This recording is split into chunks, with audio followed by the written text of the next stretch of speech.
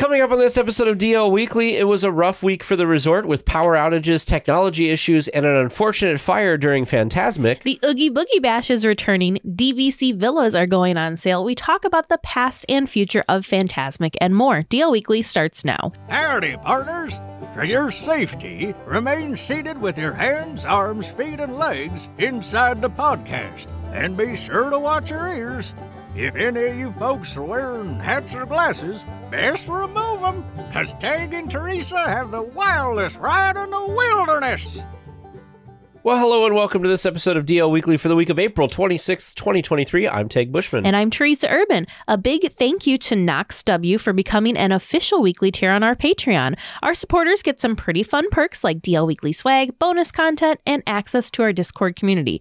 A special thank you to Bryn W, Janie M, Chris L, and Matt L for your continued support. If you would like some more Disney magic in your day, head on over to dlweekly.net/support to join. Well, our next trip to the parks is this coming week. Days away. We're leaving on Sunday. So we will be hosting a weekly tier meetup, as we tend to do. Please join the hosts, producers, because they're going to be with us this time too, and other weekly tiers on Sunday, April 30th from 6 p.m. to 8 p.m. Of course, we're going to be at the Earl of Sandwich in downtown Disney. Come by and say hi. Even if you only have a minute to come by and just say hi, please do. It's always a great fun. We'll have some swag that we give out to folks and just kind of hanging out and having a good time. Mm-hmm. Well, if you are not able to make it to our meetup, have no fear. Our public live stream and our Patreon supporter hangout is this week on Sunday as well. So April 30th at 3 p.m. Disneyland time for our Patreon hangout and 3:45 for our public live stream. The live stream will be both of these events will be live from Anaheim. The public live stream, of course, will be on our YouTube page, which you can find at youtube.com/DLWeekly. Now let's get to the news.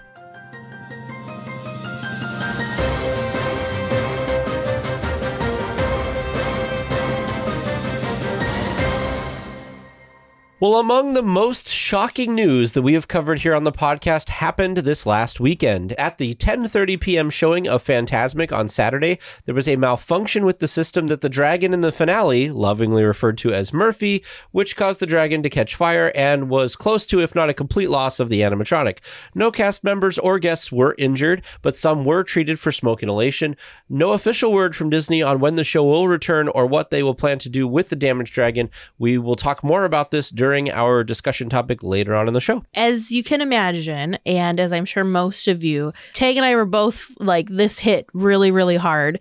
And this was, heartbreaking. Yes. First and foremost, we're so glad that no cast members and nobody was hurt. We do feel for those that were treated for smoke inhalation because that is serious, but we're just very glad that no people were hurt. But we're just devastated that our beloved animatronic dragon's gone. And again, we'll talk more on this because we have a lot to say. So stick around for the discussion topic. Well, it just wasn't a good week for Disneyland Resort. On Thursday, April 20th, the system that is used to allow guests to enter the parks crashed. Additionally, magic bands were also non-functional. The system was down for about an hour. Just not a good week for Disneyland. There was also, we don't have it in the news, but the other thing that happened was there was also a power outage for the west side of the park as well. So it was just, there were some gremlins or something going on. But so I saw pictures. It was only down for about an hour, thankfully, but I did see pictures that, a ton of people were in the Esplanade waiting to get in. An hour is a very long time when you've got people trying to get into the parks. I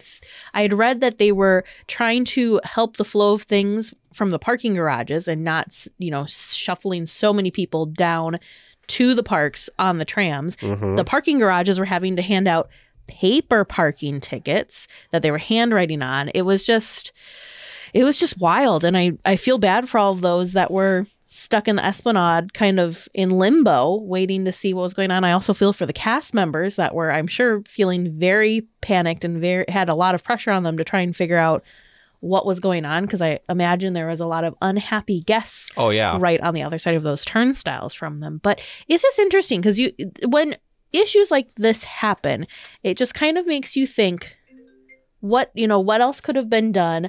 What plan B kind of a thing. We used to have Magic Keys, for example, used to have physical cards. Yep. Would could they have done something different if there was a physical card, or would that still have been the same system? Same thing with physical tickets. Does that make any difference? I don't know. It's one of those things that you just wonder with how much we rely on technology. What's the backup plan for when technology fails? It certainly sucks when it doesn't work, that's for sure. I did see some people reporting on social media Saturday, like, don't leave the park, you won't be able to get back in and all of this stuff. So I do feel like that time in the morning between like 11:30 and 12:30 when this was happening, that's kind of towards the end of the morning rush of people coming in. But you can park hop starting at 11 though. Oh yeah, so that's even crazier. Yeah. That's because park hopping starts at 11 now, not 1. So that's probably why there was a bigger influx. You would think Disney, or a company as big as Disney and a resort as big as Disneyland, would have like backup systems they could fail over to, but apparently not. But maybe that's something that they're going to work on now. I'm sure they do, but because think of how frequently, those systems are getting used day in, day out. Sure. And this is the only time I know that this has been this big of an impact. Sure. So it's wild though. Well, in happier news, Disney has announced some things for the 2023 Halloween time at the Disneyland Resort. First, the Oogie Boogie Bash is returning to Disney California Adventure on select nights this fall. Of course, none of the dates have been announced yet. Second, Mickey and Minnie have their costumes picked out already. The new costumes are orange and green, made out of a luminescent sheer fabric that will give them a ghostly glow. Okay, first and foremost, yay, Oogie Boogie Bash. However, I mean, are either of us surprised it's coming back? No, but it just makes you feel better to know when it's officially announced, because then you can just, kind of breathe a sigh of relief. Sure. Just in case. I think it would be crazy for them to not continue Oogie Boogie Bash with how amazing and how popular it is. Definitely. But very excited. I was disappointed. I was hoping for dates, right? Mm-hmm. I need to start planning my Oogie Boogie Bash trip out to the parks. Whether or not we did that, I don't know, but at least gives us an idea of what to expect. What do you think of the costumes? I like them. I think they're cool. I was surprised because I feel like with a lot of these type of things, I feel that in general, I don't know about the past, but I feel like they usually pick one kind of style and that's kind of the style, but now they're changing them up annually. That's what I was feeling too. I was like, maybe I'm having a bad memory. I don't remember their Halloween or their holiday time outfits changing annually, but recently they've been getting new clothes each season. Sure. And I'm here for it. I like it. Now, one thing they didn't announce, I mean, of course, we'll have more details as Oogie Boogie Bash nears, but they didn't announce anything like new character meet and greets this year or anything. We didn't have yet. any little. Maybe we'll have some teasers later. I want to go back to the costumes though. Okay, can we talk on the costumes? They're so cute. Look, okay, so Mickey, he's got this fun top hat. It almost looks like it might be a little bit see-through, kind of ghostly almost, if you will. That might just be the coloring on the concept art, but I'm gonna pretend that it might be a little see-through there. He's got a nice orange coat with, it looks like a kind of see-through cape in that same kind of tealish color of his hat. I am sad that it seems like they've gone away from purple this year, because purple and black are usually like the two colors, and they've gone with this green and orange. Go to DCA. There's lots of purple in DCA. That's true. Tons and tons of purple. But he's got a bat bow tie.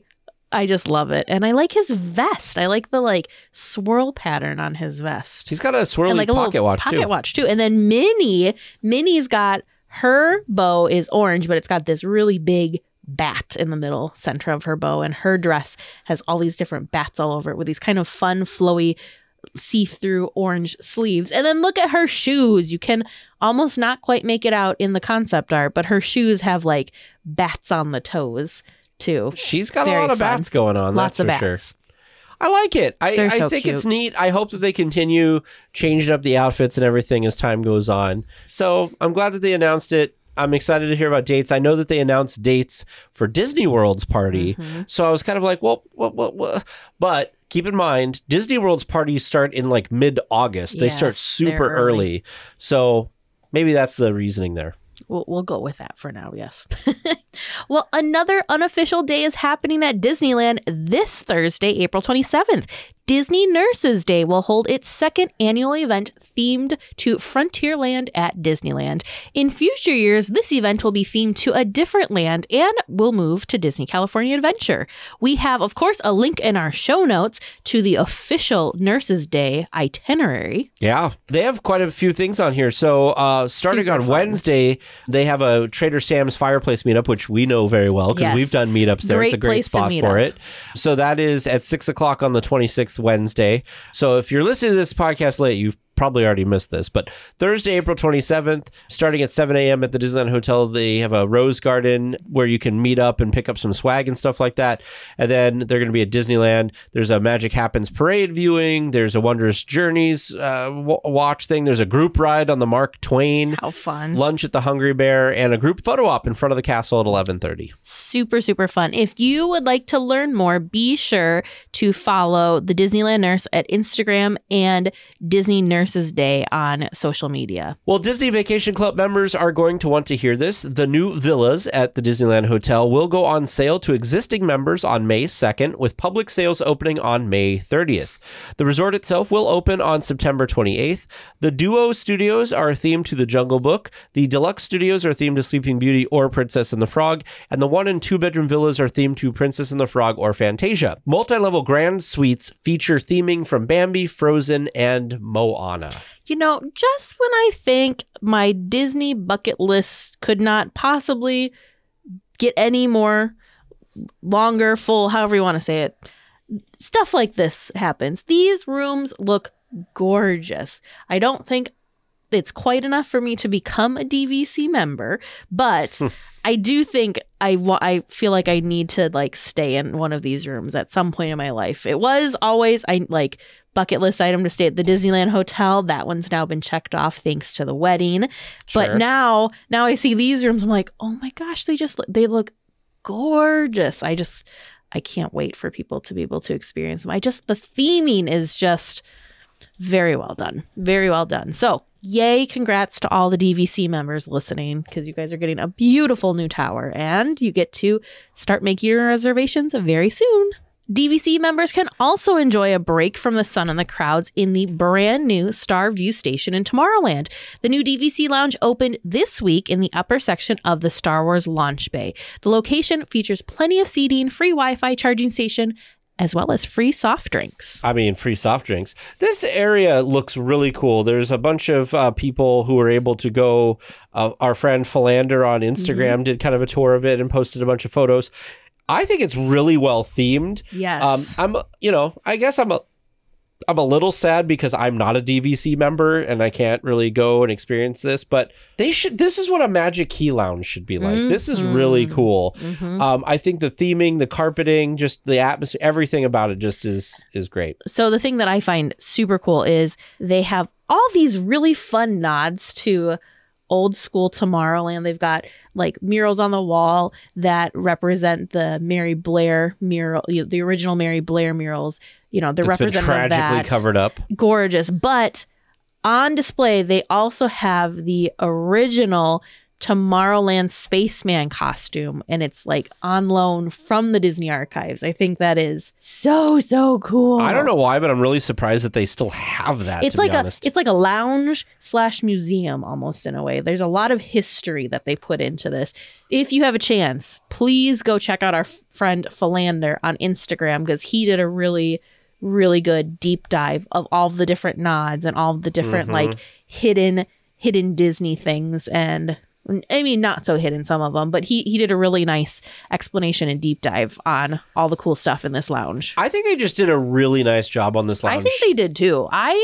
When they first announced this, I didn't have very high hopes, but I think reality is way cooler than than what the concept seemed like to me. The one cool thing is we did read, someone correct us if we're wrong, but it did look like if you are not a DVC member yourself, if you have a friend that is a DVC member, they can bring up to 5 guests with them to the lounge. So if you, like us, are not DVC members and are interested in maybe checking this out, talk to any of your DVC, maybe you can get invited by a member to give this place a view. Very, I think very it's totally cool. worth it. And I didn't think I didn't know that was a thing. I think that's a pretty cool perk that DVC members can bring guests with them. Because could you, like, I think that'd be weird if you went to the park with friends and you wanted to go, I don't know, recharge in the lounge for a little bit. You know, well, think about instead this. of splitting the group, you can usually come a with you. I think family that's buys really cool. a DVC membership. Like it's Sure. you know, so there'd be one member for the it's family. not like That's true. it's not like if you and Vern bought a DVC membership that you both would have a membership. true. It would just So I think that's nice and that makes sense. Well, May the 4th is just around the corner, and some new treats have appeared in Galaxy's Edge. Over at Katsaka's Kettle, a new Jakuin corn chili and cheese pie has arrived for $6.79, along with a peaches and cream chilled white tea for $6.49.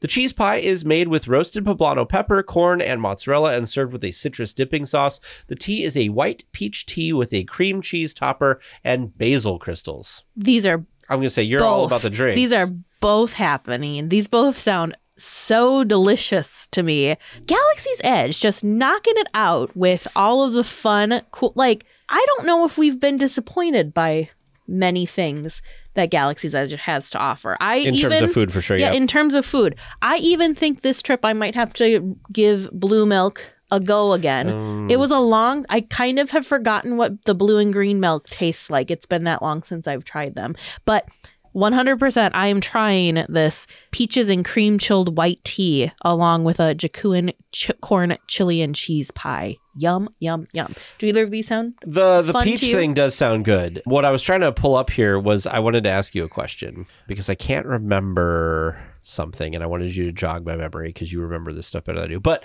the peach thing sounds really good. I'm a little concerned about the cheese thing just because, but I think I can do poblano peppers because I think we make stuff at home with poblano and it's not too spicy. Yeah, because I just worry about it being spicy. But otherwise, totally there for it. I'm really interested in trying the peach thing. I like peach. I'm just wondering, like, how peach is it going to be? That's the question. The question I had for you, Teresa, though, is not the milk stand, not Oga's. Where do you get the kettle? Ronta Roasters. Oh. Did I try this? Eric from Concierge had this, and I was like, I think I've had that. The Destrian ice cap. Did I like it? I think I liked it, didn't I? Yes, you wanted to get it. You wanted to get a second one. I think you did get a second one during Wasn't the problem, though, that, like, she said don't stir it, and the first thing I did was stir it, so it exploded everywhere? Fizzed everywhere. Okay, because I want to have this again because I saw Eric's picture of it, and I'm like, that looks like my mouth was watering looking at it. We need to write down our like food lists again for this trip because we always go into it thinking, oh, we want to get this, we want to get that, we want this, we want that. Forget. And then we get there and we don't remember. And then or we buy the same crap we always get. Or we buy some other stuff and then we remember and we're like, well, now we're not like, now we're too full or, whatever. So the exciting we need to write this down. This time is if we want to eat stuff, we have Vern who will eat everything. So if we just want like a bite of something or whatever, Vern's like, give it to me. Because he's like the least picky eater that I know. He's like, if it's edible, I'll eat it. Yes, he is. It's all the running. So are you, so you want both of these, you said? I'm trying both, yes. Gotcha. Well, Downtown Disney has a new location to grab brunch between 9 and 2 p.m. on Saturdays and Sundays. Naples will be offering this new dining option soon. No menu has been posted as of the recording of this episode. So I really liked Naples. However, I will say the last time that we went to Naples, I thought that their pricing had gone quite a bit up. We haven't been there. That was when we went for D23 in 2019. Yeah, but it's been a while since we've been to Naples. They did have a picture of this. Supposedly, one of the things that they're going to have is avocado toast mixed with caprese. It looks good because it's got like some balsamic on it. It's got some mozzarella. That looks good. Yeah, so I'm interested to see when they have the. In fact, while I want to see if I'm looking at the menus if they've posted it since I wrote this. I'm really curious. Yeah, to me, Naples. If I were to say another location in Downtown Disney was offering brunch, Naples probably would not have been the first location to have come to mind because I just think of them as having more, lunch, dinner type food since it's, Italian foods and pizzas and all that stuff. I don't think breakfast when I think it. So I'm really curious to see what this menu is going to look like. We're going to have to wait a little bit longer to find out. Yeah. Well, a new eatery has recently opened in downtown Disney. Clyde's Hot Chicken has opened a booth in the shopping district selling chicken skewers. Clyde's is known for their traditional hot chicken, among other menu items. Other locations include Fullerton, Montclair, Santa Ana, Placentia, and Las Vegas. So, Tegan, I have a confession to make. When we first saw that this location was coming, we both assumed that it would be a either a quick service kind of spot or maybe would have some seating. Like a full restaurant. Something along the lines of what Earl of Sandwich had been, where you you go in and but you don't necessarily sit. It's not table service, but it's also not just a one of the little booths that's, I think, more of like snack foods. So we were both really surprised to find out that this opened as one of those little more like snack booths, because those booths have what do we have? We've got like churros, there's corn dogs. It's more of like the grab and go stuff. So we were a little surprised by that, but I do like that we're getting more offerings and more options in downtown Disney. That I am excited for. Yeah, it showed up on one of the Mice Chat articles we were looking at. I was like, oh, it's a booth. Yeah. Okay. And there's skewers. Now, the review that Mice Chat had was that they thought the flavor and everything was good, but the sticks, there's a hot stick combo, which is a 5-piece chicken stick with chips and pickles, was $14, but just the stick by itself was $12. So, and then to add sauces was $1 a piece. So I was thinking, okay, that does seem fairly pricey for like 5 pieces of chicken. And by pieces of chicken, think more along the lines Nuggets. of or like chicken tenders maybe cut in half or something. Yeah. They're not we're not talking Plaza Inn pieces of chicken sizes. No, not a whole chicken breast. It does look tasty though. It does, but I don't know about the price. That's all. DL Weekly announces the boarding of the Trivia Express, non-stop star speeder service to the moon of Endor. All passengers, please prepare for immediate boarding. Hello and welcome to Trivia Land. Hope you are having a wonderful time. We have a little less trivia this week than last week.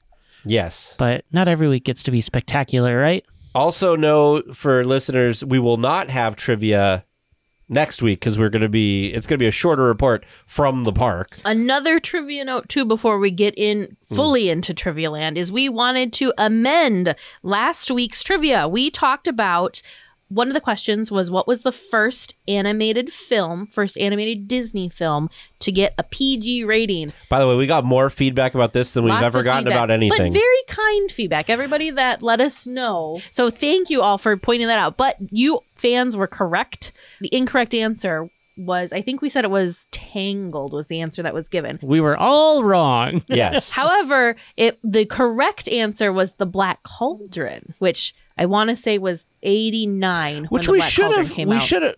As soon the first email or the first Instagram message that I got, as soon as I read that, I just went, yes, like that. That's the one. Like 85. 85. So we don't get more wrong. emails. Yep, I was wrong. So 1985, The Black Cauldron was the first Disney animated film to earn a PG rating, which doesn't surprise me because it's very dark. It's come up a couple times on the Hub Crawl as like a scary movie, and so I would have thought like, okay, I've never seen it. Do I need to see it? So you haven't seen it? Are you surprised by this? I mean, that's true. Exactly. Okay, I'm weird. This was like, I watched this movie more often than I probably should have as I was growing up, because it's dark, it's scary, but there's some really lovable characters in it. Just the Horned King is really a pretty terrifying. Yeah, I don't know anything about this movie. Yeah, you need to give it a watch at least once. But okay, I will add it to my Disney Plus watch list. You can watch it on the plane as we fly out to California this next week. All right. So I'm sorry, Producer James, we have hijacked you. Please continue. That's okay. The poor Black Cauldron, often forgotten. Yes. This is why we pride ourselves on saying we're a Disney Parks podcast. And when we leave our lane, we get in trouble. But anyway, that's why we're going back to park questions this week. So my first question for you is, there's a tree in Avengers Campus that, if it's lucky to gain superpowers, it'll share an origin story with what superhero? The Hulk. The Hulk. I love this tree. It's the Hulk tree. Such a Disney detail, though, is it not? Like, it is. It's just perfection. Perfection. Anyway, our second question this week, it's an audio clue. And honestly, I wasn't confident in your confidence in that first question, so I tried to give you something easier. So you're welcome. Here you go.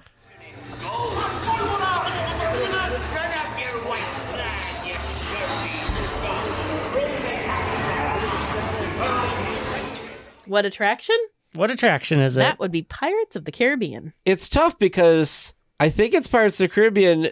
It's not Fantasmic, right? Because I feel like they use the same audio clips in Fantasmic. I will tell you this is not from Fantasmic. Okay, it's from Pirates of the Caribbean. I was going to say, as soon as you said, oh, that's tough, huh?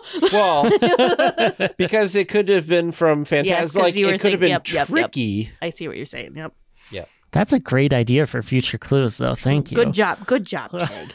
I mean... That's an un-5-5, by the way. I don't know how that I'm sounds. taking away your 5-5. On like five. That. This is a high five. This is an un-high five. What a podcast experience this is becoming.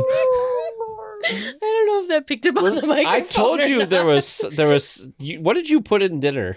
What did I put in? We're all losing our minds. Apparently, the whatever secret ingredient the breakfast potatoes have. I want to mention this on the podcast. Teresa for dinner tonight made, what do you call it? Well, I just called it a sheet pan. Hey, we got to use these things up before we go on vacation. Dinner. So it had potatoes and it had some sausage. It had some peppers. It had some onions and some seasoning, which Teresa doesn't know what it was because Vern just spattered some seasoning on it. I can get the seasoning. I know what seasonings they were. And I just don't know the measurements. This is almost the famous breakfast potatoes. Both James and I just like put our forks down and stared at him like, what? It was the closest thing that I have tasted to the breakfast potatoes since the breakfast potatoes. The only thing that was bad was it didn't have like that the texture wasn't right, but the flavor was great. Just need to be a little crispier. And James, what did you say to Teresa? Well, how do you want your $100? My accidental $100. Anyway, sorry, James. Please continue. No, this is great. I'm loving the insanity of Trivia Land tonight. Just wait till we get to. Oh man, we're just trying to get all the happy emotions out because we know we're going to a sad place after this. All right. Well. Using that segue. Third question. In what attraction can you find a parody of the Mona Lisa? In what attraction can you find a parody of the Mona Lisa? Is it... No, Muppet Vision doesn't exist anymore. Poor Muppet Vision. I thought it had been in Goofy's house, but I don't think... Goofy's house? Yeah, I think since the refresh of Tomorrowland, since the refresh of Toontown... They took some of the... I thought there was something about Goofy. I thought there was something in Goofy's house. Those dreams of a Tomorrowland refresh coming out. Yeah. For some reason, the only thing that's sticking in my head right now is the Mona Lisa with Miss Piggy as the Mona Lisa. And that image cannot get out of my head. So I'm like, oh, maybe the Haunted Mansion. Nope, that was Muppets Haunted Mansion that I'm thinking of something like that. So I have poisoned the well of my knowledge of this question. Yeah, I'm gonna... Because it's still existing, right, James? As far as I know, yes. Okay, so it can't be Muppet Vision because that doesn't exist anymore. We will check for sure when we're there. I'm gonna go... The only thing I can think of is Goofy's house. But I don't know if it's there with the refresh because now it's like a candy factory inside of his house. Yeah. I got nothing other than that, yep. I mean, let's be honest. It is a shame that the Muppets are woefully underrepresented in the park. Well, yes. Amazing property. Yeah. Yep. All right. Your final question for this week. Name the fortune tellers in Disneyland Park. Oh, dang it. Esmeralda. What's the chick's name on Main Street? Tilly. She's a fortune teller. She's just the ticket taker at the true. Main Street Theater. There's that pirate guy. I don't know his name. Yeah, pirate guy. And then... Where's Esmeralda? She's on Main Street. She's at the Penny Arcade. There's a genie one, right? Isn't that in Adventureland? In Adventureland, I don't know the name of it, though. That should be the only places that have them, right? Wait. There is one in Adventureland. It's not... There's the genie. Not the shop? There's... We're terrible at this. I'm going to say, okay, Esmeralda, pirate guy. We're grieving, Teresa. It's okay. Okay, what... Are you going with... Did I talk you out of Tilly? I'm just going to say Tilly. You're I gonna don't know vote the Tilly? other people. It is Tilly, right? Mm-hmm. Yeah. But I don't think she's a fortune teller. I think No, but just a she's ticket that same taker. kind of creepy, realistic thing that's like Yes. similar to what they put in. Pirate guy, and then there's a lamp in the Adventureland Bazaar, but I don't know the pirate guy's name, and I don't know the lamp. I feel like there is something else in the Adventureland Bazaar that's an actual like station, but I don't remember what the character is. Part of me thinks it's a shrunken head, but I feel like Oh, it might have been a shrunken head. that I don't know if it's still there though. Mm. Lamp and shrunken head. Ned. We're gonna say Shrunken head Ned. That's Wasn't that from Harry Potter? I don't know. Wasn't that the dude that was on the night bus? His name is not Ned. Oh, okay. I just remember him talking to the driver. I don't remember. Oh, sure. That's the wrong studio tag. I know. We're not proficient on that studio. Remember, we are not a movie podcast. All right, James, I think we've tapped that well. Great. Well, can you see into the future like Esmeralda, the pirate guy, or Shrunken Head Ned? Or Tilly. Don't forget Tilly. Or Tilly, who's not Tilly. even not even one of them.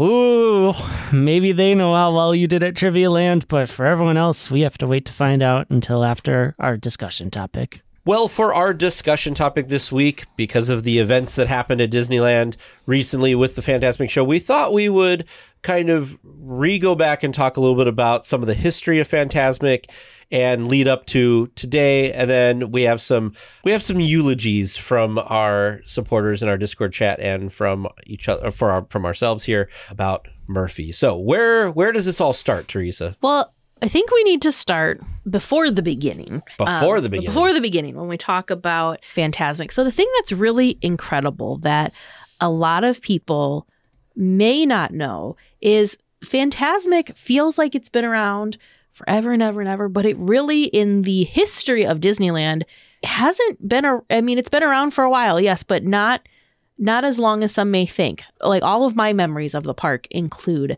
Fantasmic and its various versions, but that's, again, those are my memories. Those are just when I visited, but in the grand scheme of things, it hadn't been there very long. We found some really great articles, of course, links in our show notes, so you can see all these amazing photos for yourselves. But we have photos of the construction on the rivers of America pre-Fantasmic because, shocker, the island and the setup as we know it today didn't exist prior to Fantasmic. So the old mill and that stage area 100% exists for this show and was built special for the show Fantasmic. In fact, they completely drained the rivers of America back in the early 90s in preparation for this show. And we were talking about it used to be dirt, and they actually paved the basin of the river for this show and installed all sorts of cool stuff. So again, really neat photos that we have to share with you. Links are in the show notes if you'd like to look at it for yourselves. We were also just looking at this before we started recording the discussion topic part of the show this week. And some of these photos are kind of shocking compared to Disneyland that we know of today. For instance, the first thing I noticed was it wasn't as busy as it is nowadays, Yes. which I think nobody would be surprised to see. However, there were some photos here where there are entire sections of what now would be behind construction walls that were just kind of open. Very tall construction walls too. It's almost like the construction of this. Yes, there was, a wall in between the main walkway and the drained rivers of America, but there were side parts like over by as you're going towards the mansion, that side of the river that just had like low little fences that just you could very easy. It seemed like it was easier to see in. It's those barriers I feel like they put out where they're like touching paint up on something. Yes. Whereas now I'm thinking back to when they were redoing the Pirates of the Caribbean queue. There was not even a crack in any of those construction walls just to get like the slightest little glimpse. They have it sealed up tight so well. It's just amazing the difference in time, right? Yes. Because back then folks didn't have cameras in their phones. People didn't have social media where they were kind of sharing all this behind the scenes stuff. So it's really interesting how things have changed over the years as far as how much more secretive Disney is about stuff that they're working on. There were some photos that we have linked in the show notes of things that I honestly had never seen photos of and didn't even know happened. So one of the first photos I saw was the Mark Twain was sitting at that bend in the river that's basically like where, and this was right around where Splash Mountain is, just sitting there, not at the dock or anything, just kind of sitting on the ground. And then there's a picture later on that they did the Mark Twain refurbishment right there in the riverbed.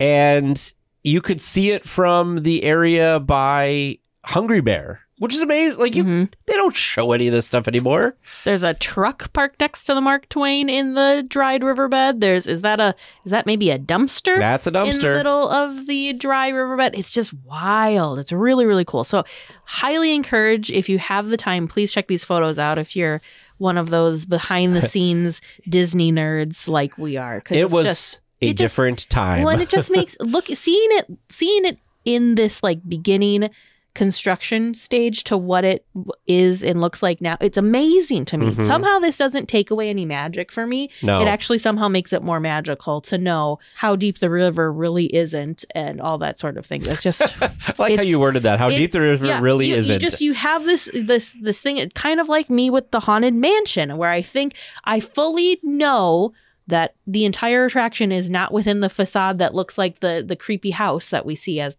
from the outside.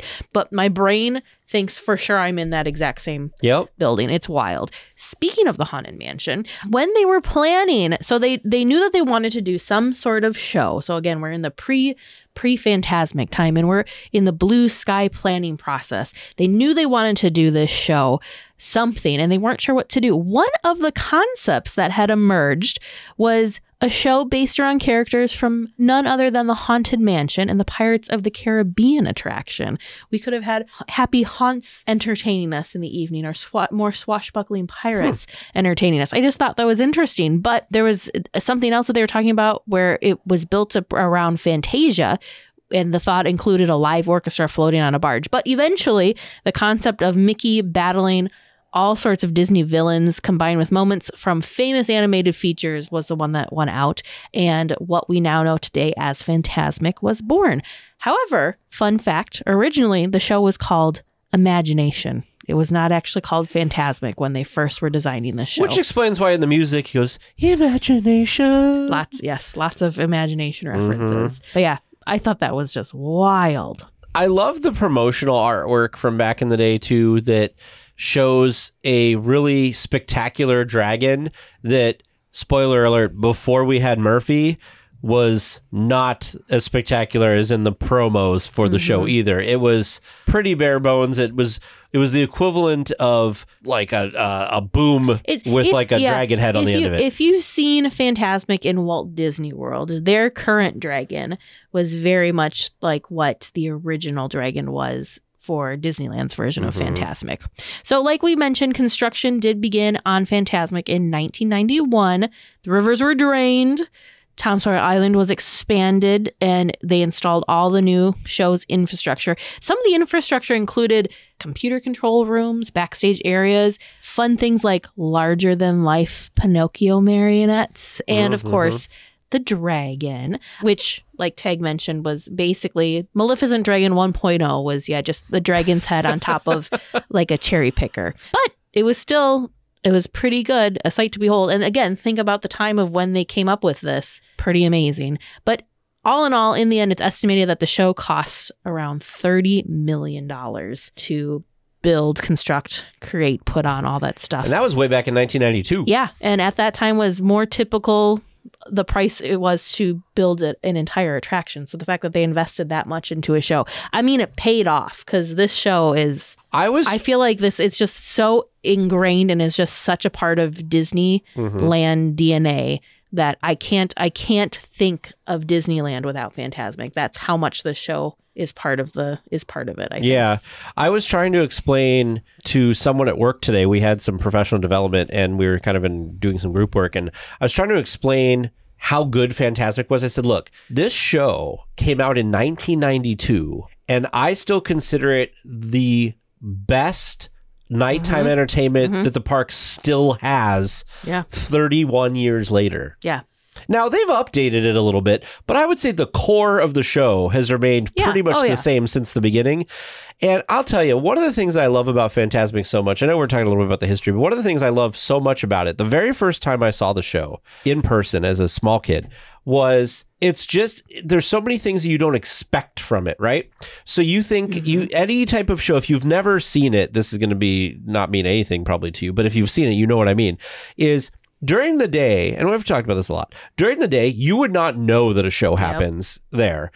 As the night progresses, light towers come up, the stage transforms on the end of Tom Sawyer Island. All of this infrastructure for this show comes out of seemingly nowhere. It's very Disney magic. And then when I first saw the show as a kid, there were so many things that I did not expect. There's barges that come out that have the princesses on them. There's fire effects. There's fireworks. The Mark Twain is part of it. The Columbia is part of it. Like all of these things, even when it was a cherry picker dragon, it was amazing that this thing was not there a second ago, and it is there now. There it is. Then they set the river on fire. As a kid, I would never in a million years have even conceived that it was possible to set water on fire. As an adult, I'm still just in awe and amazed and have this need to always be sure that we see Fantasmic when we're there, when it's playing.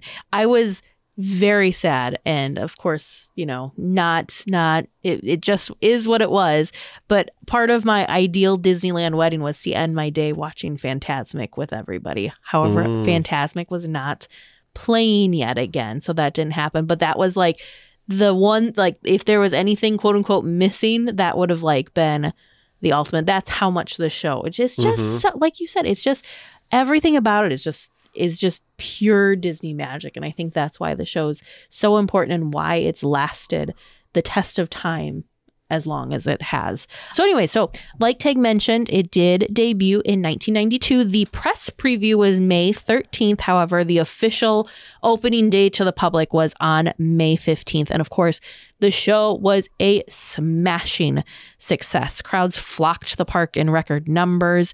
And that original show, because we're going to talk about the different changes throughout the years, but that original show featured, of course, full-scale Peter Pan versus the Pirates battle. There was all sorts of different characters on the Mark Twain riverboat, which those have changed kind of throughout time too, depending on, you know, what's new and different characters get added. I think that's really fun. Something that it's always changing, but you may not notice those changes because they're small changes. There was a giant inflatable Ursula. Oh, I missed that. And then of course the fire-breathing dragon Maleficent finale at the end. And then like I said, there were very large Pinocchio marionettes. Of course, we had Ka, and we had King Louis and the princesses and their princesses. Peter Pan. Princesses and their princes. I know they're never coming back, but man, who? And the TikTok, the crocodile following the boat. I loved that. I thought that was wonderful. So yes. I mean, it was wonderful. So I didn't know this, actually. We probably covered this when we covered this. We covered the full history previously on episode 49. So if you want to go way back to episode 49, you can hear us talk about some of that. We're going to kind of speed up just a little bit, I think, here. But originally, apparently, the plans had called for the show to be refreshed every 5 years. But it did see some updates over the years. So technological upgrades, of course, in the late 2000s, which culminated in the big 2009 refurbishment, which obviously brought Murphy in her up to recently current splendor. Yes. I do want to touch on Ursula though, because Ursula is kind of one of those interesting. Ursula. I never got to experience Ursula. So Ursula is one of those things that if she wasn't around really that long, so she did have some issues. Of course, there were hiccups, and so Ursula was an inflatable on a barge that they'd drive down and through and around the river. But she actually, it kept breaking down, and she was retired for good in 1997. There were also this is really, really like sad for me to say this. There were issues with the reliability of the fire effects that were used for the original Maleficent dragon, and the biggest thing that they probably didn't know that they needed to plan for was crowd control issues. Oh yeah, it was such a popular show, and it was such a caused such a and it caused such a bottleneck because the banks of the river were not designed to handle the massive crowds, because people wait hours to be able to see this show. Yeah, I remember until they started doing fast passes and stuff like that people literally, you'd pass there at like 2 PM and people would already have like blankets out waiting for it. But man, it's just such an amazing show. The cool thing though, and this was the version I remember. So when Ursula was retired, she was replaced with, she was then a projection on the mist screens, but they replaced her physical figure with Flotsam and Jetsam, her two electric eel pets. And they must have been on, it must have been on jet skis. Those guys were so cool. I don't know. And those came with the 2009. If I could make the most perfect version of Fantasmic, for me, would include Flotsam and Jetsam again. I thought they were amazing. It would include the Peter Pan scene purely because I loved the TikTok figure that followed the boat. I thought all of the physical characters and physical effects of this show are what make it so magical. The mist screens, they're a nice addition, but I don't want them to be the main focus, if that makes sense. And the strength of Fantasmic is that it's kind of a lot of things, right? That you have the projection screens, you have the characters, you have the boats, you have all of these things. You have the fireworks and the fire and the mist screens and the lasers. I feel like Disney was like, what are all of the things we could put in a show? Let's put them all in this show. Yeah. And it's a spectacle.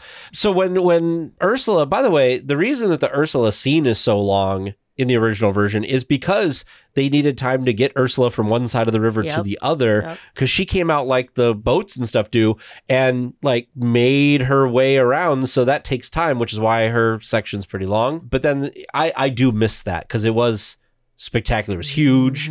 She moved her arms around a little bit. It was kind of cool. Her eyes glowed. I also liked TikTok a lot and TikTok hung around until they replaced that scene. Yeah, until the Pirates Pirates of the Caribbean took over. Yeah. Now, some of you may not know this, but or know the history here, but the reason that we refer to the dragon as Murphy, the most current dragon, is because when the Maleficent animatronic dragon premiered in 2009, there was all types of problems. So everybody referred to as Murphy as along with, like the old Murphy's Law of anything that can go wrong will go wrong. Because when she got installed, everything was a problem.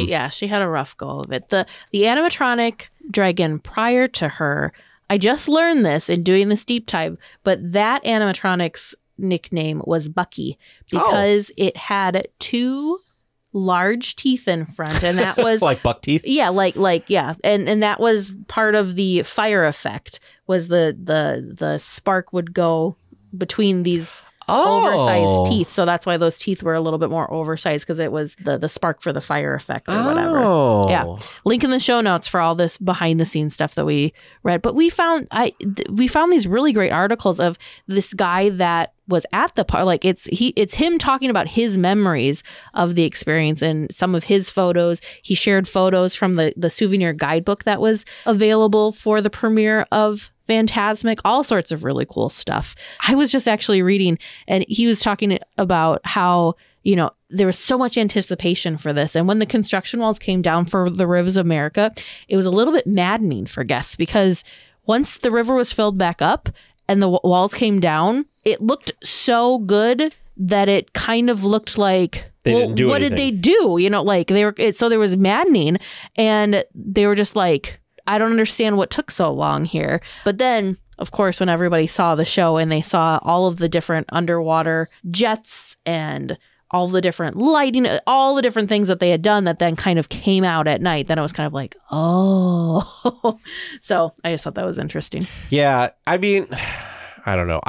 I have a hard time talking about the history of it because I just keep thinking to myself how amazing of a show it is. It is super, super amazing. Especially for being 31 years old, that this happened in the 90s. I want to say when she first premiered, or maybe it was when the 2017 refurbish thing happened, I want to say that she used to move more. And then I think that to try to stem some of the issues that they kind of limited the movement.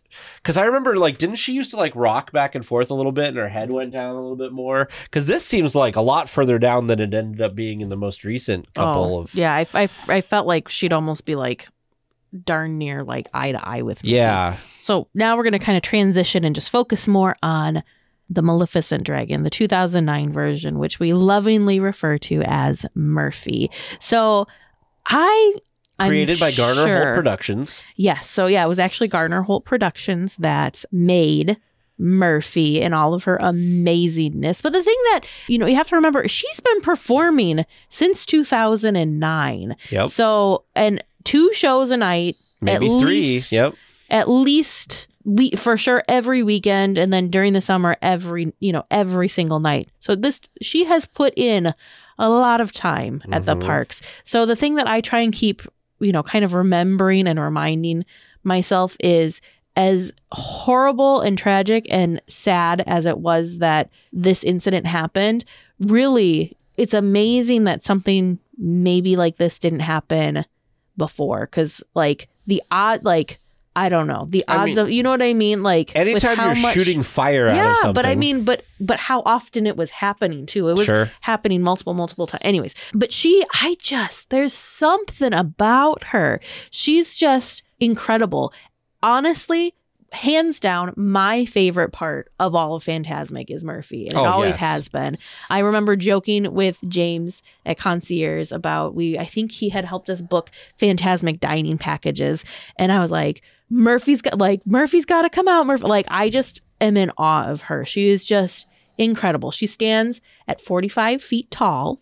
And the thing that's really cool is we've kind of been doing some more research and seeing more things about her, but I did not realize until recently, and we can share a photo of this for those of you that are interested, but magic spoiler, she actually, she lives in a cave, in a cavern underneath the stage, which to me is also amazing, amazing. I would have wanted to pay money to get a backstage tour to go down into this cavern to see where Murphy lives. Yep. But the thing that's incredible, and I never even wrapped my head around it, was how she fits down there. I just assumed this cave down there was as tall as Murphy was, plus a little bit taller, obviously. Me too. So she could get down there.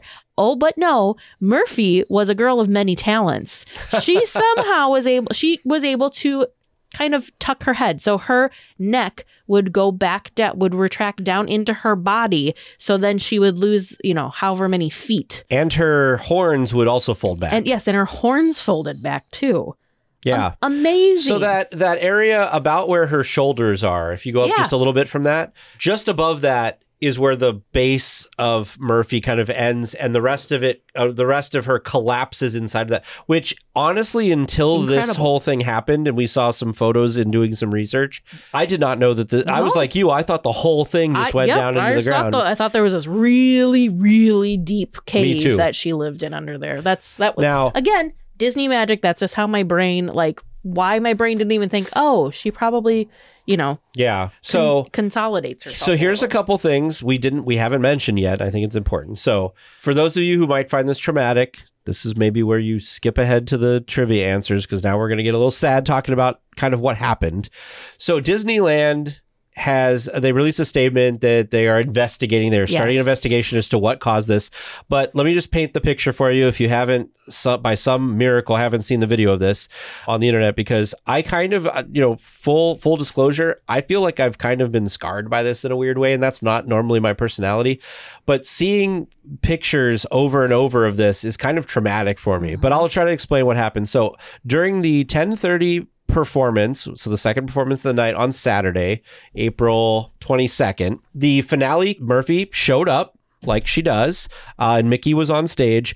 And when Murphy was supposed to shoot fire out of her mouth, the liquid came out but did not fully ignite. It kind of half ignited, which some people, in hindsight, are saying that Disney maybe should have stopped the show right then, because obviously something wasn't correct. But they continued the show. The investigation will determine what happened eventually in the future. This is just what we know now. And basically when Mickey turned to zap Maleficent, or Murphy in this case, there's that section where fireworks and stuff come out of Murphy's head. And that is when her head kind of ignited in fire and started just kind of was a big ball of fire. And it looks like a lot of the flammable material was falling out of her mouth and dripping down onto her body, which caused her body to ignite. and basically devolved into a giant fireball on stage. Guests were evacuated from the area. Cast members were evacuated. Some were treated for smoke inhalation, but no cast members other than smoke inhalation were harmed or anything like that. That side of the park was kind of evacuated out of abundance of caution and safety. And they, after quite a while, got the fire out. Yeah, so from what I saw on videos, it seemed like the worst part of the fire was about 15 to 20 minutes. However, official word from the Anaheim Fire Department was that it was 2 hours once they got it fully extinguished. But I don't even know if I would have been there that night during that performance. I think I would have been like a lot of people there. It seemed like from watching the videos, a lot of people were kind of a little in shock when they first noticed that Murphy was on fire. Was when the fire first started. I think a lot of them were in shock. If you watch, Mickey was on stage with Murphy when this first happened. Thankfully, Mickey exited the stage before it got, bad. Really, really bad. But watching it and seeing how big of it was like, it's very shocking. It was hard to watch. And the thing that's so difficult, and a lot of people may not understand this. Yes, we're Disney adults. Yes, it was just, an inanimate character. Yes, it wasn't, a real person. But Murphy was such an icon of the park, and it's such a big part of this super beloved show that it's just really difficult to watch. I equated it to like saying to take, like, this is almost like it's so threaded in Disneyland's DNA. It would be like if the castle were on fire, or if the Haunted, like these things that are just such a big part of the park that you just expect to always be there and are just so amazing and magical. To see those being destroyed, it's tough. Yeah, a lot of people looked like they were in shock, and then all of a sudden this kind of big fireball went off, and then, people got up and exited more quickly. Of course, you did have people that were stopped and just couldn't take their eyes off of it, or they were filming, or, whatever. So some people, the cast members did have a difficult time trying to get people out of the area. They did do this is the thing that's incredible, is seeing the aftermath. Somehow this very large fire, the only thing that it looks like it really damaged was Murphy itself. I don't it's amazing to me that this didn't take out more of the stage, the mill, or some take out the mill, or take out a bigger space around it. Or, I think about that poor Mickey who was right there. That could have been devastating. So in the grand scheme of things, if you were to, it ended up okay. We lost, the only thing we lost was Murphy. Right. It's going to take a while to rebuild, though. But yeah, very difficult. Yeah. I think the other thing too, like you were saying, Teresa, about being an icon is, Murphy was kind of a technological marvel, just because it was such a large animatronic, and it was very impressive. We were just talking about how it could, in the beginning, it moved a little bit more than it did towards the end, just because I think that was causing some of the problems. But it's really impressive that this giant thing that's made out of steel and all these other things was able to, first of all, come out of the stage so quickly during the show and go back so quickly during the show and breathe fire and do all of these different things. There were fireworks that came out of her head. It was a marvel. It would be like Rise of the Resistance burning down or something. You know what I mean? Like it's something that I think that people are sad that something that was so magical and kind of impossible seeming is gone. And the thing too, that's, kind of where do they go from here? It's estimated that when Murphy was purchased, she was around $10 million. So she was not cheap. She was not. And rightfully so. She's incredible. She looks like she came right off the screen. Yep. That's how realistic, air quotes, realistic this cartoon animatronic dragon looked. Just amazing. She was, amazing. If I could have, it's one of those things, I had such a love for her. I wanted, my picture taken with her. I just loved her. I loved her so much. Every time we walked past, and if she was out, I couldn't keep my eyes off her, because she was just amazing. I'm sure a lot of you felt the same way, too. It would have been really cool in hindsight if, after the show, they would have brought her out and lit her up on the stage so you could get pictures with her, like from the shore. That would have been really cool. I know that that's part of like the Disney magic of the show is to not have that. You know what would have been cool? Ooh, if they would have had like a villains after hours party and she was just like on the stage and just kind of like moving and being her cool self. That would be cool. That would have been super cool. So going forward, there's no official word from Disney of what's happening with Fantasmic. You know, in the app, there are some available showtimes. As soon as May 5th. However, they may just be taking it a week at a time at this point. So don't plan anything about it. But obviously, Murphy will not be back for that. No. That they do have a B mode for when Murphy does act up that is projection based. And so we'll have to see what Disney decides to do if they decide to rebuild Murphy similar to what she was before, or if they're gonna stick with a B mode version going forward, or what. I just don't know. Nobody does. What are your thoughts if you could look into your crystal ball for the future? What do you think they will do? I think Disney will, for the summer, have a B mode because it's too popular of a show to not have, and the rest of the show is still spectacular as well, so there's no reason to like not have it. So I think they'll do that, and then I think they will evaluate their options. I'm not sure that Murphy would be $10 million again today because some of that money is probably research and development building. And if Gardner Holt Productions still has the blueprints and stuff, maybe they could just refabricate her and kind of install her, because all of the work and stuff is there. You just have to take out the shell of the old thing and put the new version in. The other thing too is Murphy's on this really cool lift. So there's, part of the stage moves and then she rises up from the bottom of the stage. So it's kind of like, I don't know, a Murphy elevator. So we have no idea if that could have been damaged. We have no idea. Absolutely no idea. There's no official word from Disney as to what's been damaged and what hasn't been. But the next morning, it did look like they had been able to lower the bulk of her into that pit.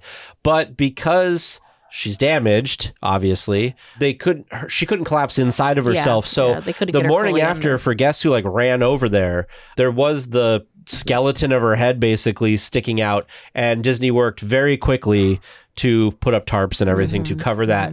And it's our understanding, we don't know, but it's our understanding that she's still under those tarps, kind of half out of the pit while they investigate what happened. Yeah. The whole thing's just, it's difficult. It's heartbreaking. I am in this weird space that when we're there next week, I don't know if I can watch Fantasmic or not, because this is a little too recent for me. Because honestly, I'm going to sound like such a spoiled child, but whenever we'd watch Fantasmic and we get to the part where Murphy was, I would get nervous at the water mist scene, because there was always a water mist scene before she would make her appearance, and so sometimes you could just tell, oh no, the mist screen has been up too long. Murphy's not making an appearance, and my heart would always sink because I just loved her. So the B mode, the water mist screen is great, but it's not her. So I think going into it fully knowing that, and that's always I'm always sitting at the edge of my seat for that point, ooh, is she coming? Is she going to make her appearance or not? I think fully knowing that she won't it'd be too. Maybe. We'll see. We'll see how I feel when we're there. If it's even playing, I don't have high hopes that it's going to play. If it is playing when we're there, I think we do need to watch it, because I think Disney needs to see that people like the show and they want it to continue. We should also mention that Disney did issue a statement, and similar fire effects throughout all parks globally have been stopped. So another famous dragon that had a recent incident is a Maleficent dragon. Is the Maleficent dragon in the parade at Walt Disney World. She's still performing in the parade. However, there's just no fire effects. Same thing, I believe that same steampunk looking dragon, I believe, is in Paris. She's still, again, part of the parade, just no fireworks. World of Color currently has still running, but there's no firework or no fire effects. Same with the Wondrous Journeys, the fireworks show. The fireworks are still going, but the fireball effects that they have,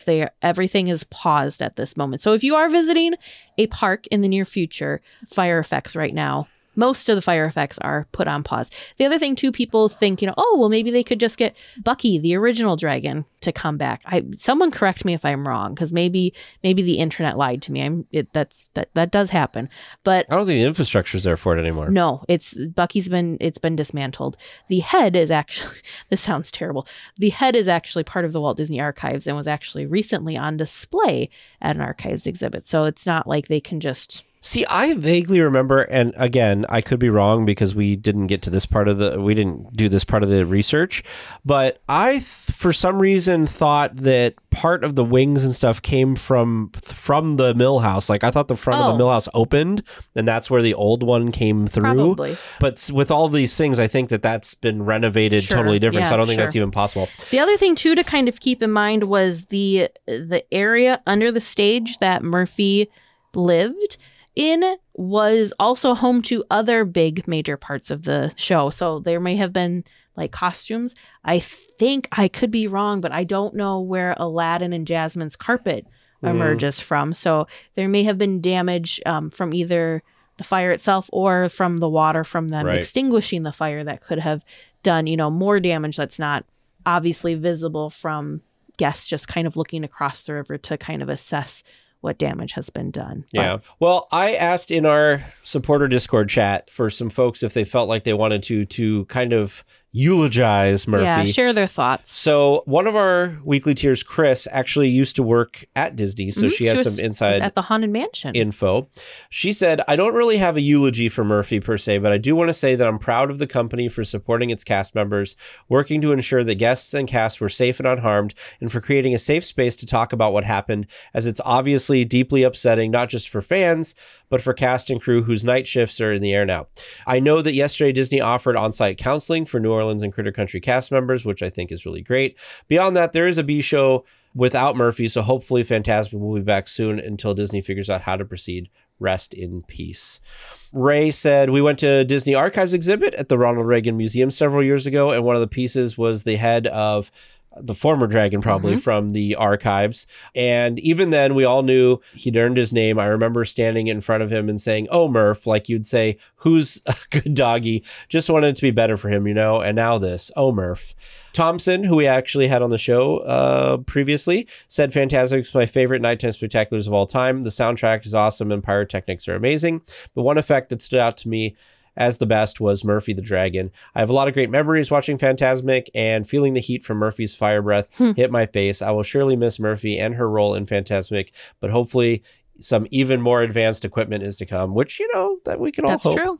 And finally, our community manager, Kate, said, even after seeing Fantasmic many times over the years, I was never not completely awestruck at the sight of a 45-foot dragon rising up from Tom Sawyer Island and setting the water below her on fire. Murphy was absolute magic and a true example of one of the things that make Disney parks the best of the best. 100%. Couldn't have said it better. 100%. My thoughts is, yes, we're going to be entering B mode for a while because unfortunately the timing of this is not great because as a lot of you know, they are doing all sorts of cuts around the resort and they're reducing the number of cast members in total for Disney as a company. And I'm not saying the parks, but so they're trying to cut budgets. And so with this being such a big, potentially pricey thing to replace, and I mean even the cleanup on it because you need to get the area ready for the replacement. I feel like it's probably going to be a long road. Do I think this is the end? No, I 100% do not think this is the end. Fantasmic will continue on. I do believe we will see Maleficent Dragon 3.0 yet to earn its loving nickname, but I do believe we will see another dragon. I have mixed feelings on if she will breathe fire, if this was the last time we've seen her breathe fire or not.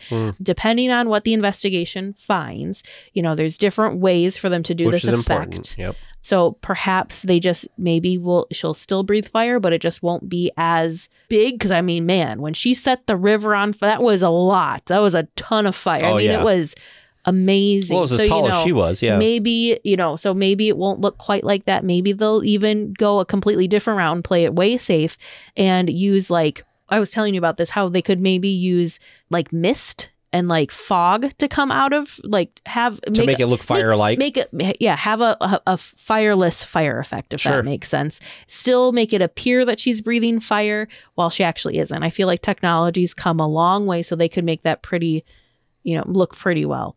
Who knows? But the other part of me too is saying, we've had fire effects since the beginning of Fantasmic for sure, if not before then, and they've been going off multiple times a day worldwide, and this was one of the first major one. We did, of course, have the issue where the dragon from the parade in Walt Disney World did also catch fire, and to me that was a more dangerous situation because that's in the middle of a parade with guests right there, where thankfully Murphy was quite a ways away from guests. A Rivers of America away. Yes, a river away from guests. But still, this fire was much, much larger. So I don't know. I'm curious to see what they do.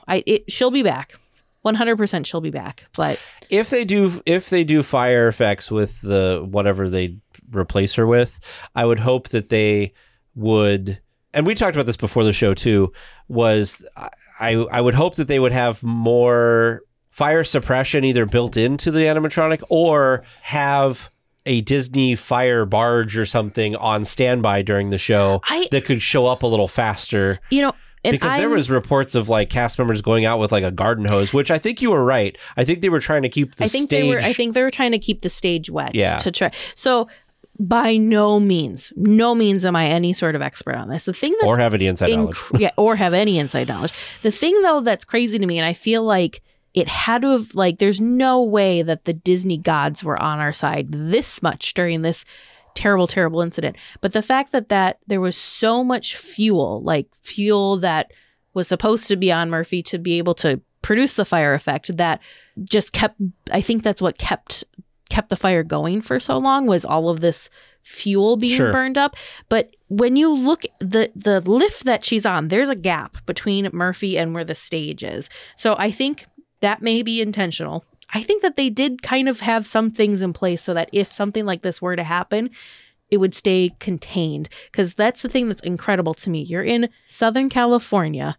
You have all of this wood. There are trees. There's all of these things, that very easily could have caught fire and somehow didn't. That's amazing to me. So I feel like that had to have been by design. I feel like luck could not have been on our side that much. I really hope that when Disney completes their investigation and they release whatever report that they're going to release to the public, I hope that they talk, if there are systems like that, I hope that they talk about it. Like, hey, our fire suppression system worked. It was contained to the animatronic, which was the design or whatever, and it looked worse than it was from a safety standard, let's say, because obviously it was bad. The animatronic is I would have to believe that it's a total loss. Yeah, I would think so. Because I can't imagine that they would be like, oh, the main skeleton works fine, let's just put a new wrap on it and it's all good to go. Because when you get things like heat and stuff like that, I think it becomes difficult. But anyway, so I would hope that Disney would dispel any concern by releasing information like that. I hope that they're more transparent on this and kind of help people understand what happened better. Because a lot of times incidents like this, they kind of just have I don't want to say like, oh, nothing to see here, nothing. It's not there quite was an that incident, bad, we responded, but it's done. Yeah, they're very brief. So I hope that with this one, this was so public. Yeah, I hope with this one that they're a little bit more transparent and in the details of what happened and what the plan is, what the plan is going forward and whatnot. 10,000 people can sit in that auditorium space and watch the show. So imagine 10,000 people plus all the people who videoed it and put it on the internet. The thing that I think that is amazing about this is, what if this were have to happen for the first showing of Fantasmic? Oh my goodness. What if it would have been the 9 o'clock show instead of the 10:30 show? Oh, you're saying that night, not like the first show ever. No. If this incident would have happened at the first showing of Fantasmic, they might have closed that half of the park early. Yeah, I don't know what they would have done, because there's also been reports that people were in the park, not on that side of the park, and didn't know that this was going on. Yeah. Well, even like people were on Main Street and they're like, we didn't notice like a mass exiting of people or, a mass influx of people. I thought that was really interesting. From the videos, I was surprised, because usually when something unexpected and catastrophic like this happens, I feel like people's default state is to like panic and run. Like that's built into us as humans, like that survival, fight or flight. And I feel like from the videos I saw that people were generally calm. Cast members were like, go this way, and people just seemed to move. And I was really impressed that there wasn't a panic or like a stampede or whatever. That's true. I want to say in the beginning, though, when it first started on fire, I think like people were confused because like it seemed like something was wrong, but there was no indication of like how wrong it was until fire started falling Suddenly everywhere. It was very wrong. Yeah, and then everybody was like, oh, but I think the fact that there was that water barrier, I think calmed a lot of people. Like, it's not going to get over to us. Yeah. So, you know, I'm very really tragic. interested. And if/when they do release it, we'll obviously report on it on the show and let you guys know the results of that. But it's a sad day for Fantasmic and for Murphy. Yes. I just feel so bad. And I just think of all the people that worked on her and that, you know, had different relationships with her than what we had and much closer relationships with her. I just think about all those people and, you know, how those folks are feeling. You know, think about the people that created her, that designed her, that got to work with her at, you know, every night, you know, I just think about those people and, you know, how they're probably feeling about this as well. I have to imagine working on the show as a cast member. I mean, I have to imagine that they thought of her as a cast member for the show, you know, a member of the show. And so I have to think like there's a video that shows Mickey Mouse on stage when this happens. And there's a moment where Mickey is just looking up at Murphy and just is kind of like, obviously there's not a lot of facial expression, but just kind of has the body language of like, what is happening? Yeah. Like a kind of a shock. Like, what? Yeah. So as always, cast members show that they're professional and they rose to the challenge and got everybody safely out of there and nobody was seriously injured. And I think that's the best we could hope for in a unfortunate situation like this. Yes, definitely. Hopefully we can move on and hopefully pictures of the internet, I won't constantly be seeing burning Murphy pictures because I'm just kind of tired of seeing it. It's still fresh, so it's still very much out there. So did you ever think we would report on anything even close to this? No. Yeah, me either. To be honest, when news first broke, I was it's just this little thing, and then I watched the video, and I couldn't even blink. I was just so like, it's hard to process, awestruck, and I watched the video multiple times. That's how much in disbelief I was that this was real and that this happened. It was just. It still kind of doesn't feel real, does it? Like we're talking about it, but it's like, oh, this can't be a thing. I think it's gonna hit really, really when we're there. Odd when we're there. Yeah. And we see the, you know, we're at the scene and we see the aftermath, especially if they still have the tarps still up. Yeah. Yeah. No, just it's very tough. It's a sad time right now, and who knows? Maybe like Thompson said, this lends the way for a more advanced. I mean, just think about it, because she was over 10 years old, so you know technology has advanced, especially something a so lot, big. Yeah, since then. So I mean, look at some of the newer animatronics that have come out that time. So the shaman, who knows what the next version could look like? But there's always going to be a special place in my heart for Murphy. Yep. Rest in peace, Murphy. We all loved you. It's okay. I'll be the only weekly tier without an answer. Make sure you send your questions to Producer James or Producer Vern at trivia@DLWeekly.net. All right, hello, and welcome back to Trivia Land. This is hard to follow that sad eulogy. But anyway, poor Murphy. We have answers to questions. Let's get there. So the first question I asked this week, there's a tree in Avengers Campus that, if it's lucky to gain superpowers, it'll share an origin story with a superhero. Who? You both answered the Hulk, and that is absolutely correct. Woo! Good job, Teresa. Good job, Tag. For those unfamiliar, across from Web Slingers, there's a tall tree between two others. It's a bit greener and has some gamma radiation leaking onto it. Such a good detail. It was pretty cute. Our second clue is the audio clue. You both right on. You knew pirates right when you heard it. Doesn't surprise me one bit. Good job. Woohoo! Not Fantasmic.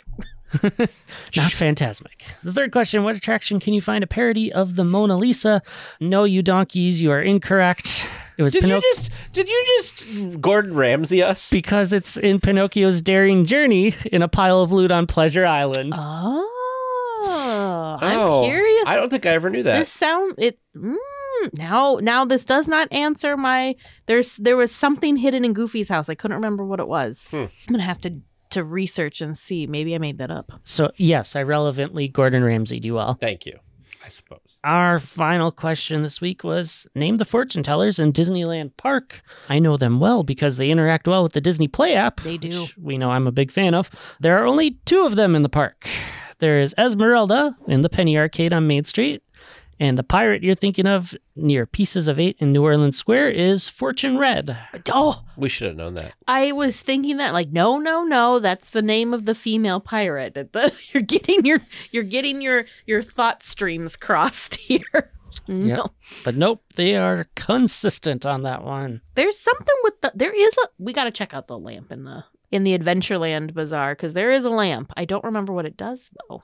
It is not a fortune teller. No, not a fortune teller, but it's some sort of interactive thing. Be fun for us to explore as we move on in the future. So we're off next week for Trivia Land, which means plenty of time for you listeners to come up with some ideas for us to share on future podcasts. Send producer Vern and I your questions. It's trivia@dlweekly.net. Well, we will be back live next week from Disneyland with some more Disneyland information. Until then, go out and enjoy the parks. Because we will. Please remain seated until the podcast comes to a complete stop and the doors have opened. Then collect your belongings, watch your head, and step carefully from the episode. On behalf of all of our crew, thanks for traveling with us, and we hope you have a happy and memorable visit here at DL Weekly.